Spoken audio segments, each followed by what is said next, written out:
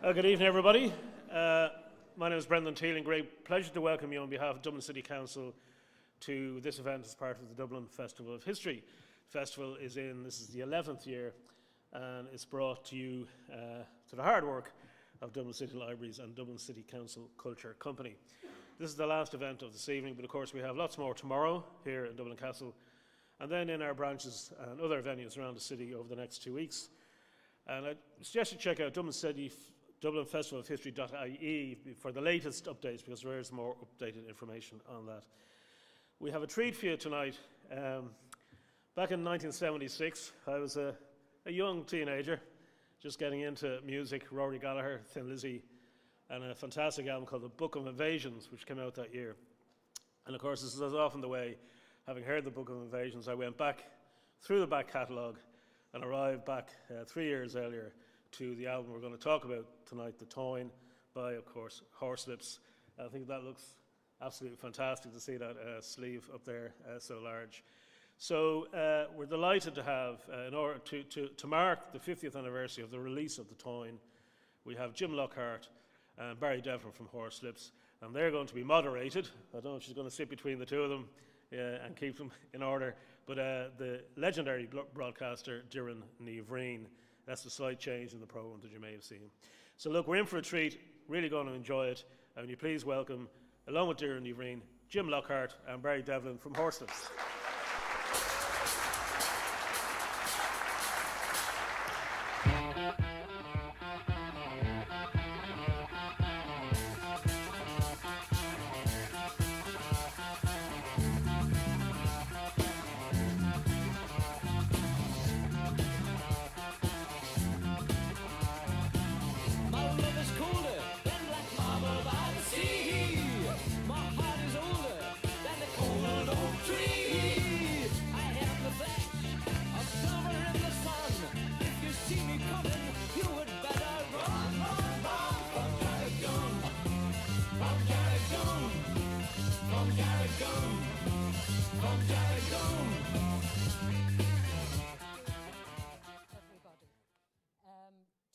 To see you all here.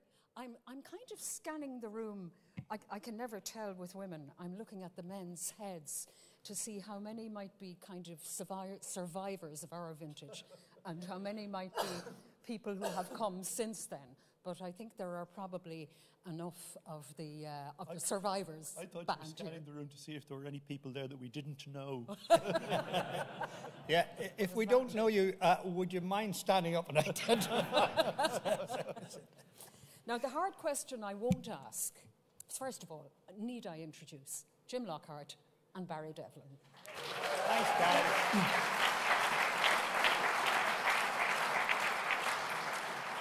And can we say thank you very much to Doireann for doing this? Yeah. Yep, you're more welcome. More than welcome. The three of us go back a very, very long way, and you don't need to know any more than that. We met each other rather young.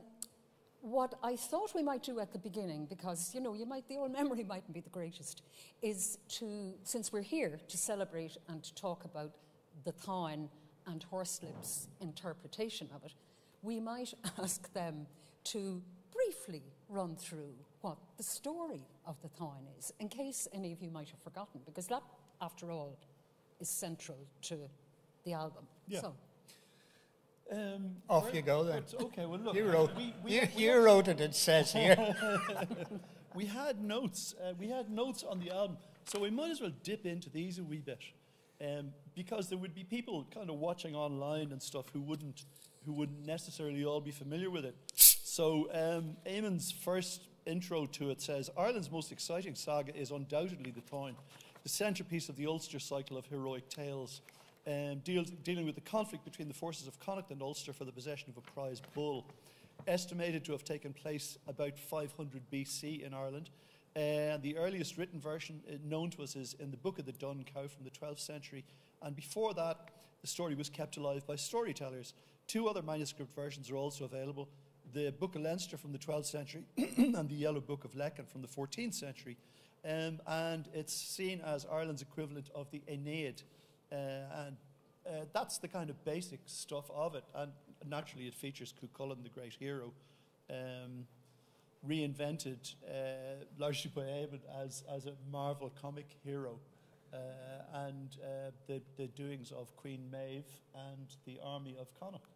Yeah, and the bizarre sleep that had been put upon the Ulster men, which by and large has prevailed to this day, but so it was, you know, the Táin is about Cuchulainn, but it's not at all about Cuchulainn. It's about it's about the culture. It's about Queen Maeve and Ailill are extraordinary characters. Ferdia himself is an extraordinary character. The relationship between Ferdia and Cuchulainn has been the subject of a good deal of modernist speculation. I think they just liked fighting, but hey, who knows? And so there's more to the Táin in a way than Cuchulainn, although Cuchulainn's health was central to the Táin's begetting, as Jim will explain at some point later on. But you kind of know that Maeve had a white bull, and Ailill, her husband, had a white bull, and they had a row in bed one night. Hence, her words were sharp; they cut him deep in a war between the sheets about who had the best possessions. And Ailill was up for his white bull, and Maeve figured she needed one a bit just like that, and she knew where there was one. And so she headed off for Ulster to take the Donn, the brown bull of Cooley. And, I mean, the Donn literally is a brown bull, but there's also a suggestion that he was a god of the dead. So there's always stuff sort of metaphorically creeping into there's a lot of connotation along with the denotation of the story, and I really wanted to get connotation and denotation in early, so that it would obsess me for the rest of the night. But so kind of that on one level, it's a bunch of guys coming to steal a very large bull. On another level, it's about and a very valid one. It's about cultures pitted against each other, and there's, you know, again, Maeve against the men of Ulster, you know, a warrior queen, a thing that was to continue, you know, right up to Granuaile, and it's a tradition. Is that enough, Ed? That's the first time I've heard the sleeping sickness being adduced as a reason for the suspension of Stormont. But I take my hat off to you, sir. Well, I am clear about that. That is what it is. And I read somebody talking about this who said that mythic heroes tend to be androgynous, and so that kind of homoerotic element between Ferdia and Cuchulainn, or between Cuchulainn and Ferdia, because we don't know if it was reciprocated, that was, well, no, it was reciprocated, wasn't it? Yeah, but that wasn't that uncommon a feature of myth, apparently, and they tend, like mythic heroes, tended to be sneered at in their youth as being too ladylike, and then they went out and just killed a lot of people to prove it. Well, I was about to say, we are at a history festival. And maybe this is the same in most countries where there are myths, as all countries have their myths, but we do treat myth as history very often. You know, it was taught to us in school as history. I mean, it's in the history books. It's extraordinary, because, like, you have from the earliest times to the Flight of the Earls, and the Flight of the Earls to the present day, where there was the two halves. That's right. And it began with the Milesians coming ashore in Kerry and the Fir Bolg. And it was only kind of much later you started to think, Fir Bolg, that's the Bell guy who turned up in Julius Caesar, who were in Belgium. And then there's various other kind of... it's only recently I discovered that Milesians is Miles. Spain is a Spanish soldier. Mile is Spaniard. In Latin, yeah. And so Milesians... Well, they did come from Galicia, They came from Spain, apparently. And all the early myths point to the earliest invaders, not invaders, but the earliest immigrants to Ireland coming from the Middle East, from Greece specifically. And Danan is actually a Greek plural genitive. So there's debate about that, but I think it's highly unlikely that somebody could be called the Tuatha Dé Danann and not be related to the goddess Dana, of whom the genitive is Danan. So there's all sorts of Greek connections, and if you remember Bob Quinn's documentary donkeys years ago about the connections between North Africa and Ireland. I'm going to turn this phone off. I'm going to pull you out of that rabbit hole now, interesting and all as it is. But I like my rabbit hole. No, it's fascinating. But again, we're back to, did the Milesians exist or did they not? What evidence have we? Anyway, well, as far as we're to be concise about it then. The argument appears to, not an argument, but there is a kind of tension between two interpretations. One is that this is, that the Táin is a medieval work of literature written by monastic authors as a work of art, and that it exists in that context, and that it doesn't really, and that there isn't a kind of an Iron Age Maeve, and that there isn't an Iron Age story going on, that it's something that was written then. On the other hand, if you look at it, there's a whole load of stuff about chariots, and it reflects an Iron Age way of thinking, a pre-Christian way of thinking, you would think. And there's an odd thing that despite all the chariots that are going on, and everybody's running around in chariots in the Táin, there's no archaeological evidence of chariots in Ireland. And apparently the archaeological maxim is that absence of evidence isn't evidence of absence. So that doesn't mean that there weren't any chariots, but it'd be kind of interesting if there had been the odd chariot dug up in a mound, but there hasn't been. No. So it may very well be that this is actually an orally transmitted, as we always kind of thought, an orally transmitted Iron Age tale of chariots running around in Gaul and in Britain, because they had chariots in Britain, but they don't seem to have had them here.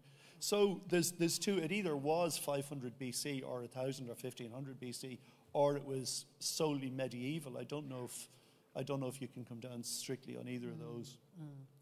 Well, one way or the other, I think we could assume that it was a story that was told, retold, altered, and it was written down 12th century, was it? Thereabouts. Yeah, and then that subsequently there were all sorts of other translations, retellings, and around the time, or just before Horslips came on the scene, that was when Thomas, to do a quick leap in history, that was when Thomas Kinsella's translation of Táin appeared, and so there was a whole curiosity in the air about it around that time, with illustrations by Louis Le Brocq. Some of you might remember that publication. It was gorgeous. But was that?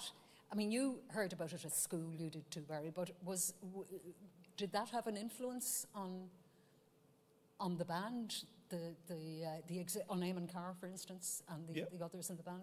Yeah, no, it absolutely would. I mean, I was immediately aware of the book because it looked like a set of Rosa tests, what do you see with those blots? But it was, it's an extraordinary book, and it was great. It was a terrific translation, and it had some of the kind of roughness of language. I mean, it was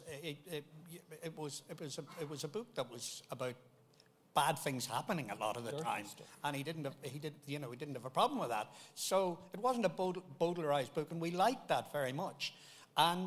But Eamon, the name of Eamon Carr has to appear when you talk about the Táin, because he really did an awful lot of the work, and we would all have had a shared knowledge of the Kinsella thing, and it would have had a resonance with us. The kind of stuff that Jim's been talking about and that we're reading in the notes here, Eamon did a lot of that research and brought it to us, and so the Kinsella thing was there as a kicker on. Yeah. But the actual and I suppose it's important to point out at this stage that Eamon was already a practicing poet, and he and Peter Fallon were actually publishing a broadsheet called The Book of Invasions and Capella, and they published they published so many young poets. I think that Seamus was in one of their one of the broadsheets, and so one element that made the Táin, our album, the Táin, kind of interesting was that, it came out of a kind of a literary side of things, not necessarily initially a musical side of things. Because the thing to remember is we were a bunch of country lads. There was only one dub. Yeah, well, there was only one dub, but he wasn't even a proper dub because his mum and dad were from Belfast and Roscommon, respectively. And so we didn't know any other musicians in Dublin.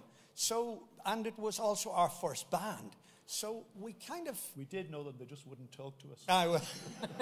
Well, I was going to ask you to set the context a bit about the time. Like, what was Dublin like musically, and what was the atmosphere in which you appeared? Well, it was, almost everyone in this room is too young to remember. There were a lot of, the music scene in Dublin, there was a lot of tennis clubs, and there were a lot of basements in Leeson Street.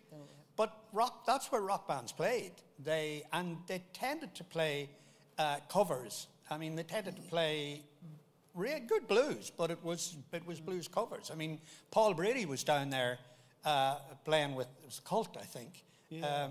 And they basically played blues. And so most of the guys who would have been our age, who would have been, in a band, would have had an apprenticeship playing blues, and so they would have learned that was a relatively doable form of music. But even at that, there weren't that many beat groups, as they were known at the time, going. I mean, now there's a band in every garage, and there's a couple of bands in every school, and it wasn't at all like that, because for a start you couldn't afford the gear. Electric guitars were expensive. Acoustic guitars were around the place all right, but it was still kind of coming in, and it really hadn't become anything like as universal as music is now, and like readily accessible. And it was it wasn't a kind of mainstream pursuit. I mean, there was a career path for Irish groups at that time. You got to the top of the greasy pole here, and then you went to London, and you signed a deal with Decca, and you lived in a basement in Porridge for 6 months, and then they put out a single or one album, and then you went home again. And that was the ones who got out, and so that But you broke all the rules, didn't you? Do you remember the story of was it Henry McCullough's band? When they first went to London, they were living in the van, but the van had holes in the roof, and so a couple of them would sleep under the van, and the ones who were sleeping, they had to park it under a railway bridge if it was wet. That was heir apparent. Yeah. I mean, there were bands like Granny's Intentions, who were a really fine band, but who were doing very well. They actually did well. Yeah. Same thing happened to them a bit.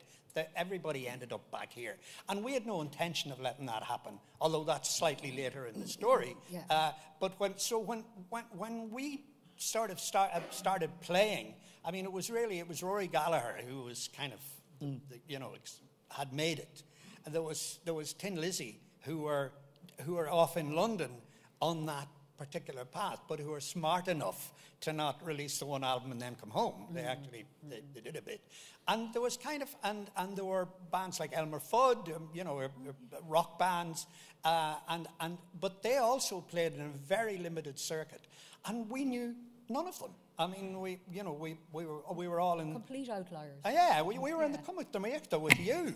So.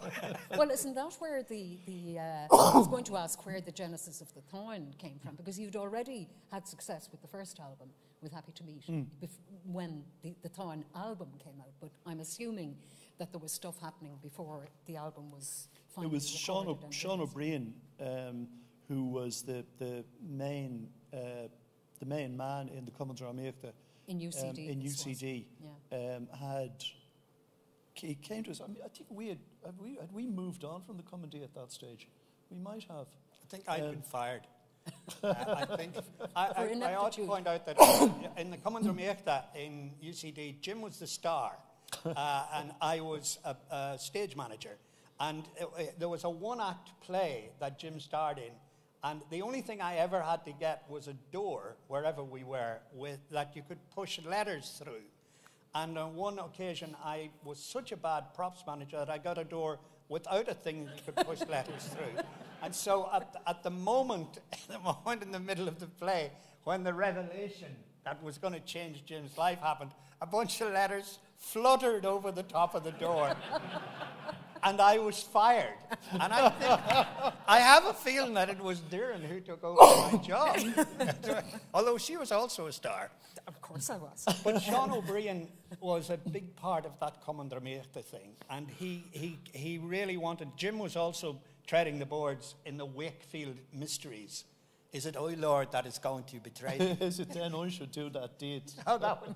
Oh my God! And so there was a thespian aspect to But all it was the guy who came up with all the ideas in that group, Sean O'Brien, who had a plan that ultimately came to nothing. But yeah, because Cuchulainn got laryngitis, and it turned out that was actually what happened. It was planned for the Abbey or the Peacock, and Barry McGovern told me then years later that he was supposed to be playing Ferdia. Where were the blonde locks? Yeah. So it was a real thing, and we had I can't remember exactly how much stuff we had done on it, but we had done some kind of preparatory work on it. Yeah. And then after, Happy to Meet being a kind of grab bag of stuff that we'd been doing for the first year or 18 months, or more maybe, that was a sort of picture of where we had got to by that stage. And then after that, having used up all our material, we thought we'd better do something else. And I think it was Eamon again who said, why don't we look at what we did for the Táin? And then he started doing these lyrics. I think Eamon was able to say that because he had actually done some work for the Táin, as opposed to talking about doing work for the Táin. But Barry, you wrote some of the lyrics for the Táin as I well, did. Didn't you? I wrote, eventually I wrote, I think, 2 or 3 songs. Yeah. Faster in the Hounds, gorgeous song. And also the vehicle for possibly Johnny Finn's best solo. It's just the most gorgeous lyrical solo. Yeah, it's good. It's good. Well, Johnny helped me with it as well, you know. And in fact, full disclosure, Eamon wrote the lyrics. I wrote the tune. Oh, really? I didn't realise that. I wrote the middle. How little I know. Yeah. Barry, you'd written other material before that, but had you always had it in your head that you would like to be a songwriter? Me? Yeah. I always had it in my head that I would like to be a rock star. Well, okay. We'll manage that. Yeah, the bit in between, I hadn't worked out, and indeed I'm still trying to figure out how it happened. I mean, I was famously the least cool member of the band because I just spent my whole time on stage going, how did I get here? Look at this. How did I get here? You know, while Charles O'Connor's wandering around being ultra cool. You know, this isn't happening, man. And I'm going, look at me. But what I'm getting to is when it came to the Táin, because you did write a couple of songs in it, and the task of having to write lyrics to fit in an already existing story, have you any memory of whether that presented a challenge, or did you just... Well, can I patronise you a bit by saying that's a really good question? Because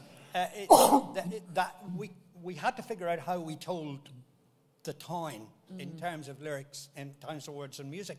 And we obviously couldn't go, and then Cuchulainn grabbed a sword and ran for da-da-da-da's ford. Actually, maybe we should have done that one. But so you had to find moments that both sort of were key moments in the action, but that were also key psychological moments. And Eamon was very good at that. You know, a song like Charolais, you know, or Time to Kill. Now we've got Time to Kill, that Jennifer Johnson used in as the title. Yeah. Shadows of Skin. Yeah. I mean, so I suppose the songs that I wrote were more, you know, explanatory, expository. The Eamon's were in many ways, more metaphorical, you know. But But in order to let people judge, could we hear a little blast of Ferdia's song? Because that's the one that I was thinking of, and that is part of the narrative. It's the encounter between Ferdia and Cuchulainn. So, James, if you have it there, great.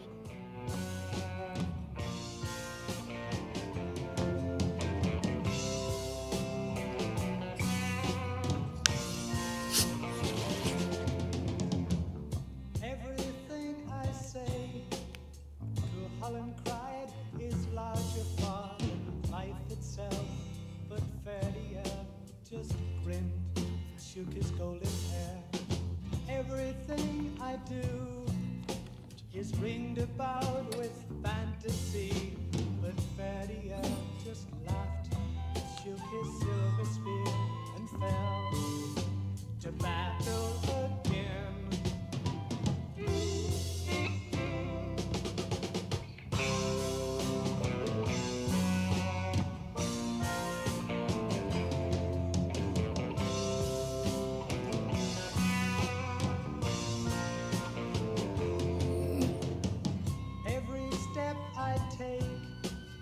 Cuchulainn cried, is measured out in centuries. Ferdia just laughed, shook his golden mane. I must make my stand, for your death is my destiny. But Ferdia just laughed, shook his silver spear, and fell to battle again.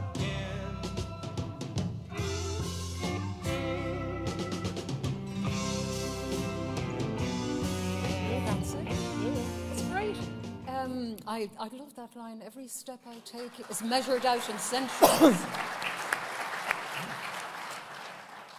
Well done. Interesting what you're saying about the challenge of doing lyrics to fit a situation like that. A case in point was, is it Cuchulainn's Lament? Is You Felt the Chill of Midnight Ice?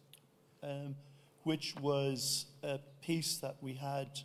It was a setting that I had done of a Stevie Smith poem called Not Waving But Drowning. So it was, nobody heard him, the dead man, still he lay moaning. I was too far out all my life and not waving but drowning, which is a wonderful poem. And we liked the music, and it seemed to fit with the kind of mood of how the Táin was developing as we were working on various bits and pieces.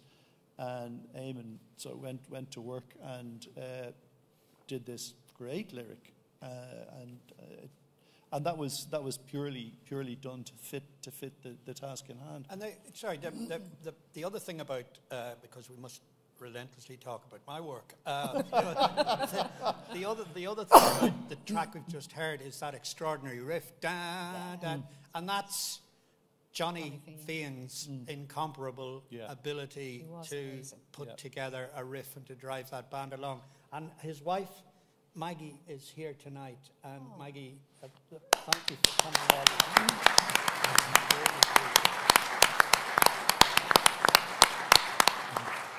He was a truly extraordinarily talented musician, wasn't he? Yeah, he was. I mean, not just on the Táin, but on all the work we did. Yeah. It was a great thrill to work with Johnny. He was an extremely affable bandmate, but like he was a killer when it came to playing the guitar and playing riffs. And just hearing that again, just hearing the guitar sound on it, it's just glorious. It's fabulous. It is, isn't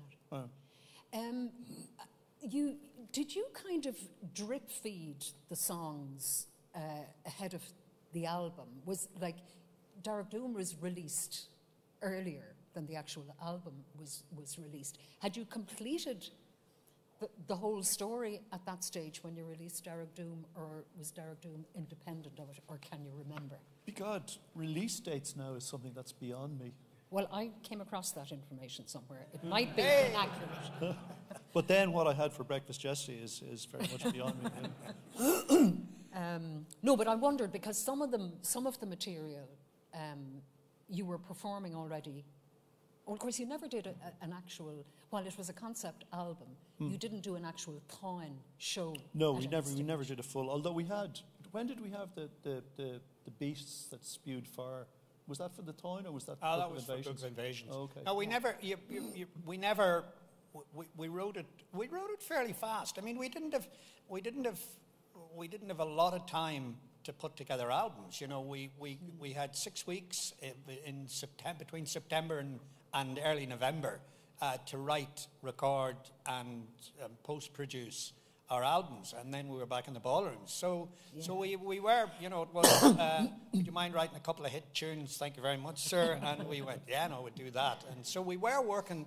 We very much worked to a schedule. Yeah. But I think Jerry Doom was earlier than, you know, I think things like, say, Faster Than the Hound, and they would have been in that compressed bit. And certainly Ferdia's song was a song that was written quite close to the recording date, because we needed a Ferdia and Cúailnge song. So I think that's how that worked. It was glorious to record. I mean, I'm just as I listened to different tracks over the last while, just to get reacquainted with it, I was reminded of the process, because we went across, we did the backing, we recorded the backing tracks in Escape Studios in Kent, which was, what's his name? Jeff Beck's studio, and did a week or two down there, and then went and did the rest in the Manor, Richard Branson's studios in Oxford, and that was just glorious. That was an amazing experience. It was a residential studio. It was 24 hours of wretched excess, really. But the other thing that I think probably everyone has heard this story, but it bears retelling. We worked till we started late and worked till 4 or 5 in the morning, and there was a little fella, I mean genuinely a little fella, in a wife beater who swept up the studio and sort of tidied it up, and he had an awful array in both senses of the word of really bad musical instruments lining the walls, mandolins with, you know, banana necks. And we kind of went, poor lad, I don't know what he thinks he's doing. You know, he's obviously the cleaner. And about 6 days in, Johnny came up and went, I think you better go down and listen to what that lad's playing. It was Mike Oldfield. And wow. And the thing he was doing while we were in our beds asleep in the morning was Tubular Bells. Wow. And, so we went down and we were greatly chastened. And I remember the day Vivian Stansell Smith wandered up to put the voices on. Tubular Bells. Yeah. I mean, so it was, and it was an extraordinary thing to be happening at the same time as we were doing our album. What a coincidence. When I went digging in my vinyl collection, for which I no longer have a player, for this the other day, you know what was next to it? No. Tubular Bells. No. Yeah, in the cupboard, untouched for Spooky. years. There you go. Spooky. Wow. What about your audience? Did you, nowadays, the amount of data that's collected on all of us, if we so much as breathe at the computer, back then, you knew the audiences. You got to know the audiences who were coming. Could you have predicted what their response would be to this kind of a concept album, or to bringing in this whole new stuff, or did you care? We cared deeply. I mean, we care deeply for every person in the room. Michael, except for young Master Hanrahan, who I think is a sort of a bit of a rival. He's down there somewhere. How are you, Mike? We didn't know who our audience was. You know, we had. Did you worry? We would have very much liked to have had an awful lot of people buy the album so I could buy a big car. Yeah, that was certainly a worry. No, I'm being flip. We wanted to make the best album, absolutely the best album we could. And we really did. And the great thing about the Táin is that we weren't technically entirely ready to do it. I think I speak for myself. You can count me in there, yeah. It is the sound of a band overreaching itself. And, by the time we came to do the Book of Invasions, we were able to play what we wanted to play in a way that, even though we managed it, there's something about the Táin that's really I listen back to it and go, how did we do that? You know, a year before, I was playing air guitar with a Hurley, you know, and we, you know, we had this album, you know, that we were producing ourselves, that we did all the artwork that featured body parts of Charles O'Connor. That's Charles's fist up there. Thank God we never did that 13th album. Who knows where we'd have got to. But like, you were placing a lot of trust, well, in fate, I suppose, in many ways, because it was risky stuff. I think we kind of didn't know. I mean, like what we were saying earlier on about not having had an apprenticeship on the R&B circuit or whatever, it, you know, counted for that here, meant that we didn't know all the things you weren't supposed to do or things you weren't supposed to be able to do. And listening to this again, it seems to me, a lot of the stuff on it seems to me musically kind of pretty eccentric. Really, I mean, like there's stuff, why would you do that? But it kind of works. But there's lots of angular key changes and chord changes. Like on Charolais, the verse and the chorus are in two different keys. On this key, there's like just jumpy kind of chord changes. Yeah. And it's not rock and roll. And I remember Alan O'Duffy, when we were recording it. He was the producer. He was the producer, yeah. We got ourselves in as co-producers because, but he was very forgiving. He was also great for us because he kind of because his dad had been Michael O'Duffy, the Irish tenor, The Rising of the Moon. That's right. So he kind of knew the territory. But I remember on Charlie, he was trying to get us to do a backbeat because it didn't have a natural built-in backbeat. So he was aware of kind of constraints like that we had to kind of work around. And he contributed a lot of skeletal sort of stuff. Right. But there were, I think we tried things that we didn't know you shouldn't even be able to be trying to. And because of that, I think that gave it a kind of jagged and angular individualism that I think we... Yeah, I think that's right. Well, you know, sometimes I listen to it and I can see in my mind's eye you leaping around with your flute and whistle and keyboards and let's put this here and let's put that here. And I think at the end of that track that we heard, I think one of these tracks, it's either that or Derek Doom, has 3 key changes in about 30 seconds towards the end. So you were having fun. Apart from anything else, weren't you? And we did, we nicked things, of course, and we were all, genuinely the two influences, big influences were Sean O'Reilly and the Beatles. And on the Táin, we nicked the bit at the end from Rain, I think it is, with the Beatles, where we ran it backwards. And if you run it, if you can manage to run it forward, it actually says, Paul, we're really sorry for nicking this from you. In fact, of course, it doesn't. But it's a recipe for a really good Christmas pudding. But you're Speaking of O'Reilly, I have to give a name check to a book that I think speaks a lot to what was going on at the time. You were saying earlier on, what was Ireland like at the time, or what was Dublin like at the time?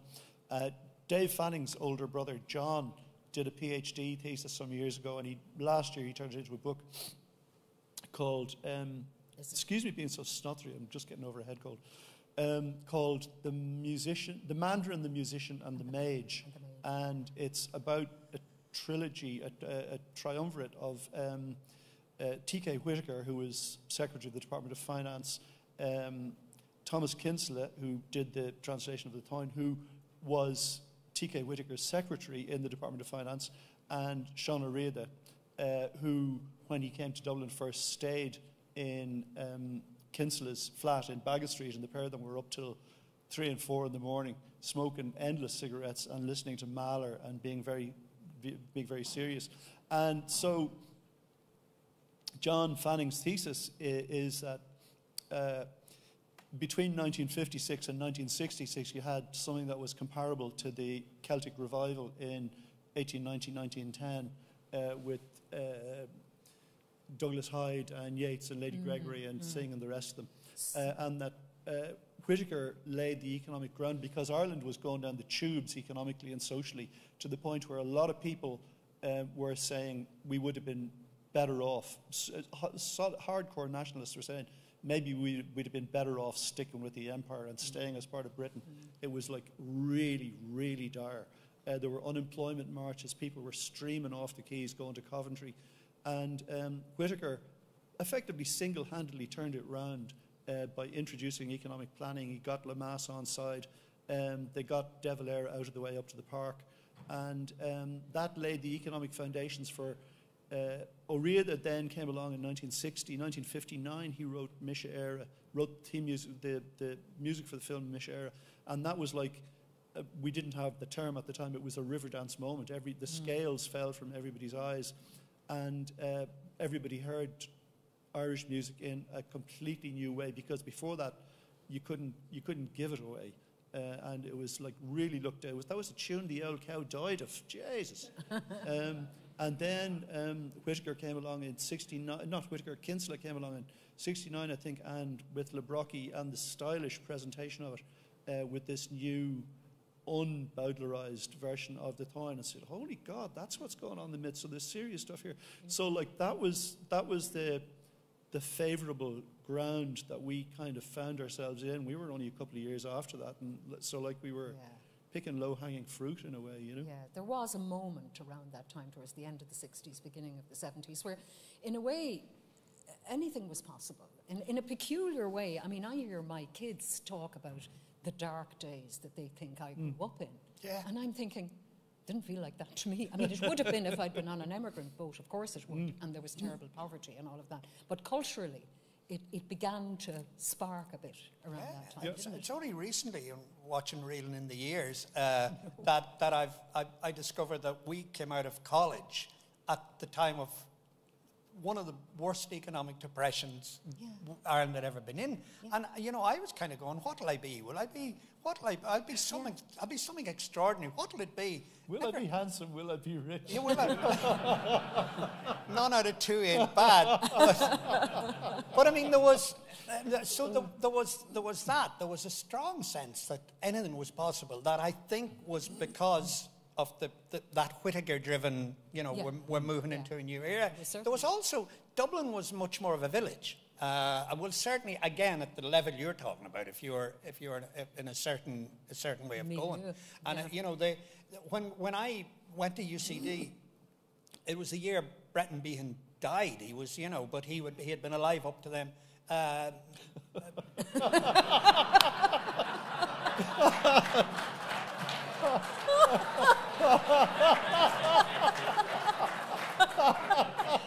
Come back, you're forgiven. I think ipso facto. That's a fact. Yeah. But Flann O'Brien was still alive, and Patrick wasn't long gone. And I remember, I think in 1967 or 68, being in a house around Pembroke Road, and Luke Kelly singing Raglan Road with my sister Mary and Seamus and Elaine McKillenine. And there was Kavanagh wasn't long dead. So there was a kind of a poetic, literary village that was the last vestiges of the Bagatonia thing. And there was a new thing coming out of that. And we did feel very strongly that, for better or worse, you know, whatever fantasy it was we had, that we were part of that, and that there was a new time coming. Since I mentioned a second ago so many people who had to emigrate, they were all by then gone to England and America and wherever, and you toured the Táin or the material was part of your tour in the UK in 74, I think, which wasn't a nice time to be floating around in England for an Irish person. It wasn't the best. Can you remember what that was like, and what kind of response you got to the work? We never had any bad vibes. No, it was extraordinary. I mean, we had to cancel a gig in Guildford because it had been blown up a fortnight earlier. We played Birmingham a week and a half after the blew up Birmingham. And by and large, well, not by and large, no one ever said, go home. I mean, we were clearly an Irish trad band. We represented a bunch of Irish tropes. And trading as that. Oh, come on, if anybody had seen the posters, they wouldn't have thought that.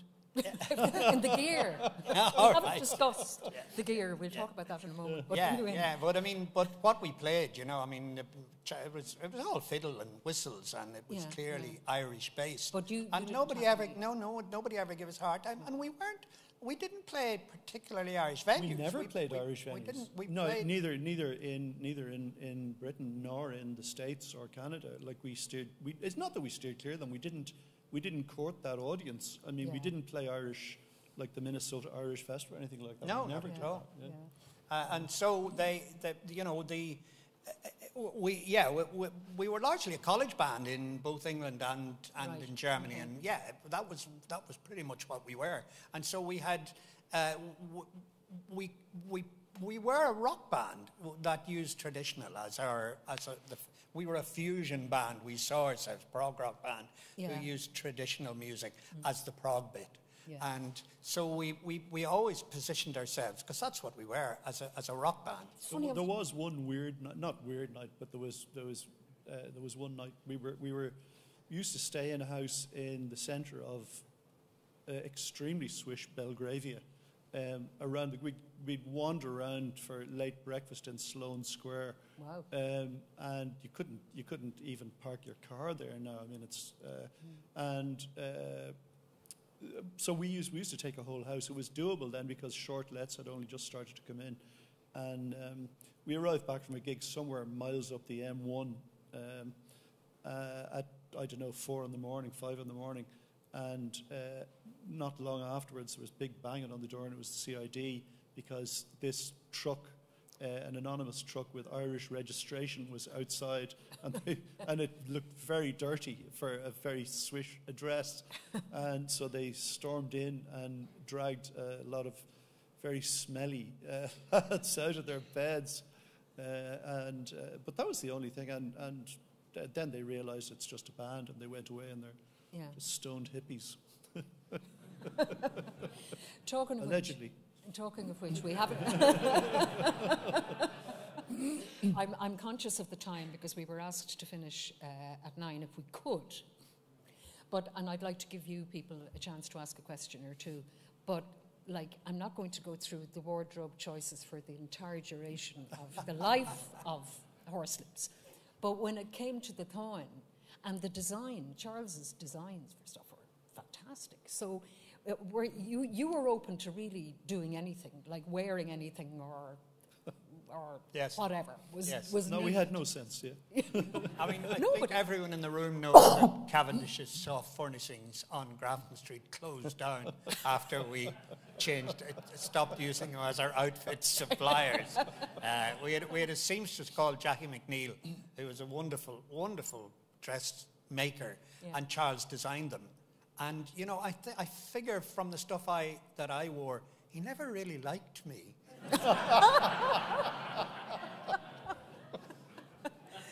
Oh, they're wonderful. I love looking at the old photographs. They are truly bizarre. But they were bizarre at the time as well, and they worked. So, why not?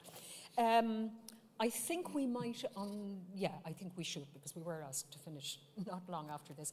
If you could bring up the house lights, and there are microphones, I think, will be scattered amongst you, and anybody who might have a question to ask will be welcome. Thank you for and if you being could bring a the spots down fantastic a bit here. Thank you.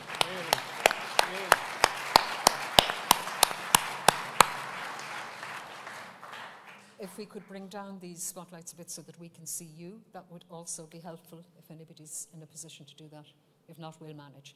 So, yes, there's a question here in the front. This man here. And then is there one behind as well? Yeah. Okay. Evening, lads. You're looking great after 50 years. Well done. We've never met, isn't that right? We've never met, Dad.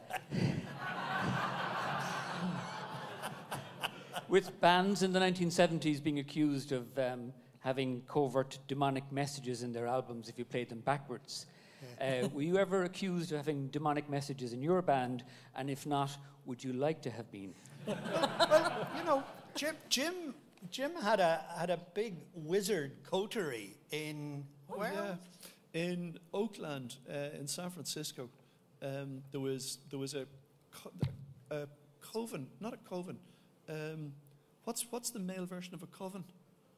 Anyway, there was a druid. It was a druid. He was a druid. Stephen Warren Abbott, and he used to come to our gate. He used to come to when we did an in-store in a brilliant record shop in Berkeley called Rather Ripped, run by a lovely guy called Doug Kroll, who we're still in touch with, and Stephen couldn't come to gigs because he had asthma, and so everybody was smoking at gigs in those days, and so he used to come to the record store. And once I went out to the house, and so Stephen was a druid, and he was a member of the Reformed Druids of North America, and they had a breakaway sect of Jewish members called the Reformed Hasidic Druids of North America, and they had a printed book, which I had until some years ago, which had their seasonal ceremonies for Samhain and Bealtaine and Lunasa in English with a facing translation in perfect Irish. It was extraordinary. And I went out to the house one night. I was invited out, and there were a bundle of witches and wizards and druids, genuinely. And he had an amazing Celtic library.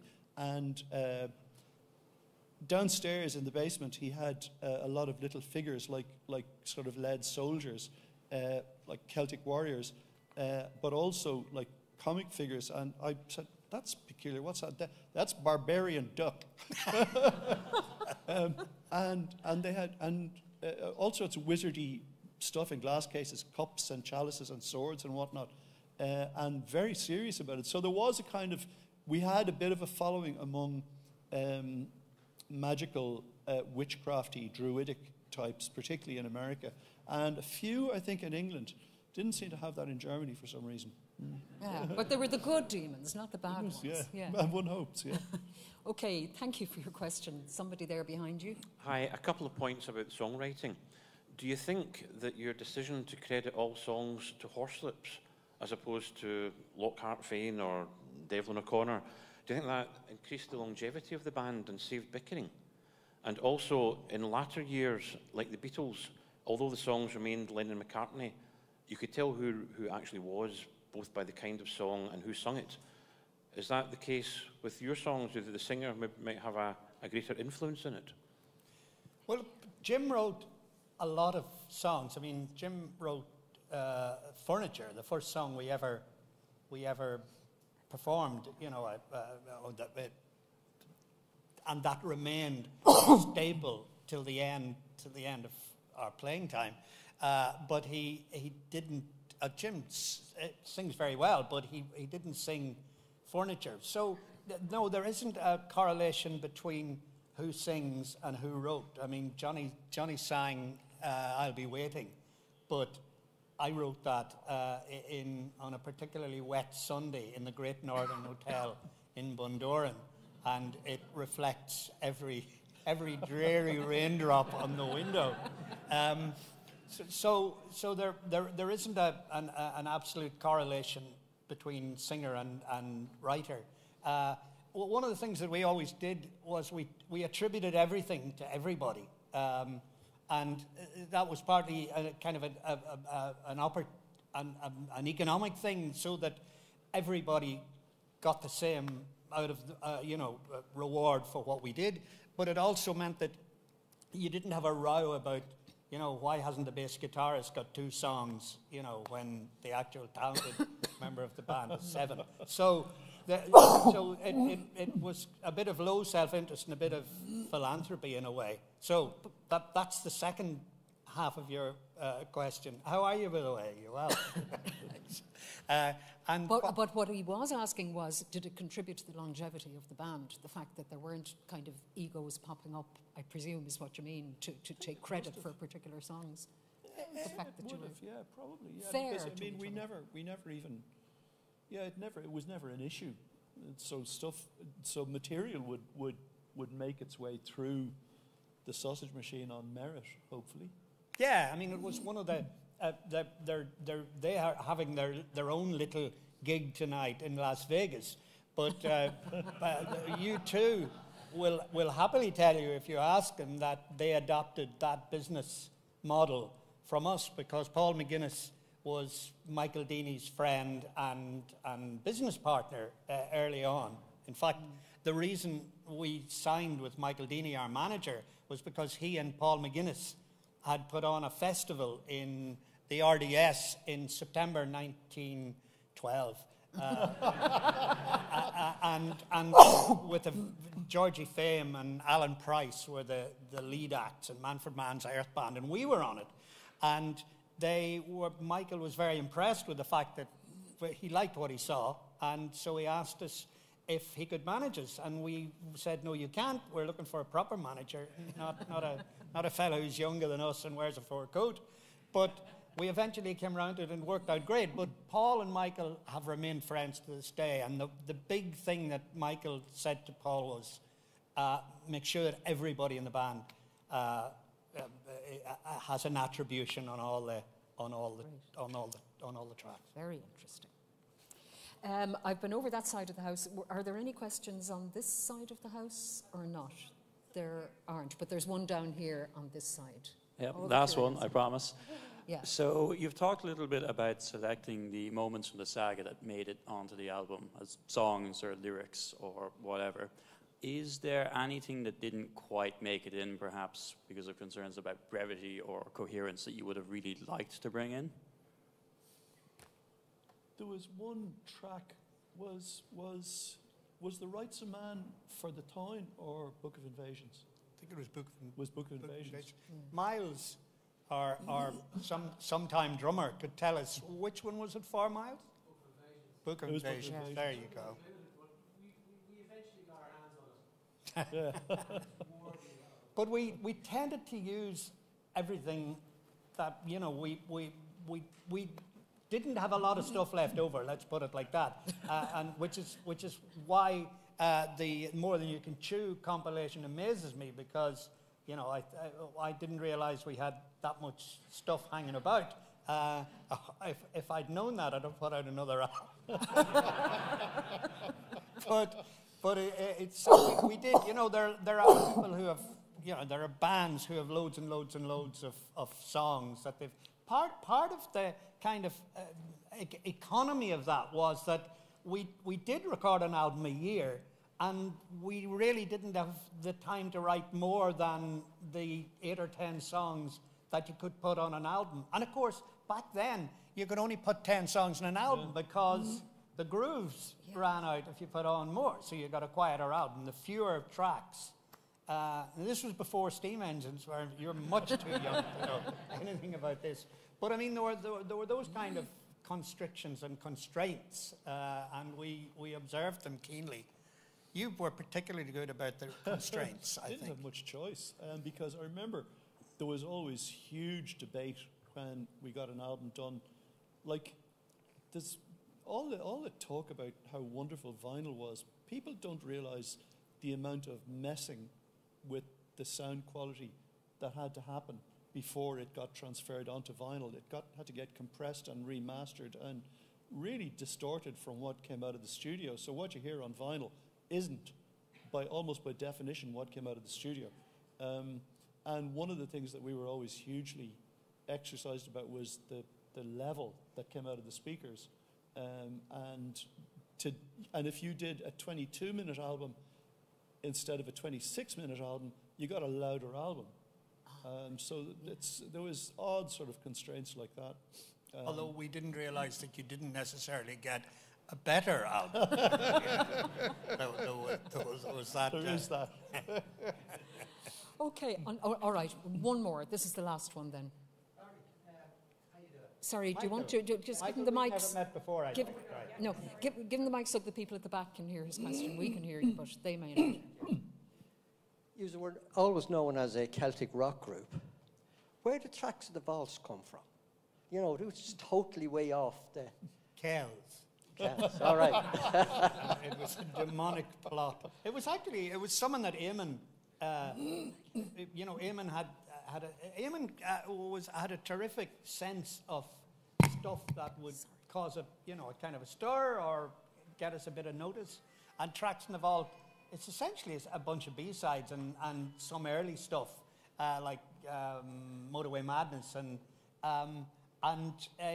he just liked the idea of it looking like a Gaines horror comic, and so it was the same kind of playful spirit in his part that made Jarek Doom he was a Stan Lee fiend before it was profitable or popular, really, and so Jarek Doom is straight out of the Marvel franchise, but a bit before they really started to make money, So that's where it came from. Okay, I think we'll have to leave it there because we've gone past the allocated time. Could I thank Barry and Jim most sincerely for a great chat.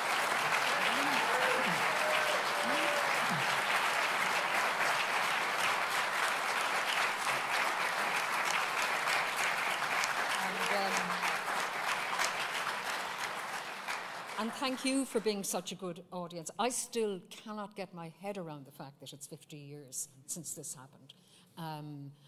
Nor can I, well, let's not go there. It's just unimaginable. Anyway, I think we'll finish with another big blast of music. So roll it there, James. Thanks. Thank you very much.